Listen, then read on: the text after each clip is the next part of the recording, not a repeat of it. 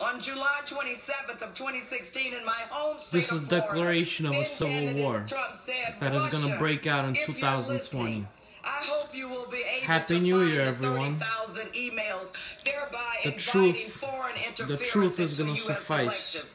But then the day after the special counsel testified before And when Congress, FISA's going to get released, there should be military tribunals, and these sickos should be tried in military tribunals and tried for treason, and should be either hung or placed in jail for the rest of their life.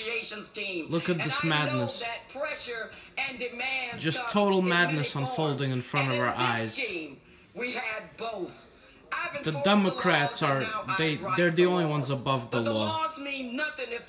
See, to them the laws mean nothing, and yet they point the finger.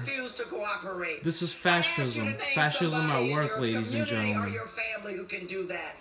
These are not ladies and gentlemen. We, the American people, are ladies and gentlemen. These are the devil in disguise. Except for you. And you will go to military tribunals. You deserve it.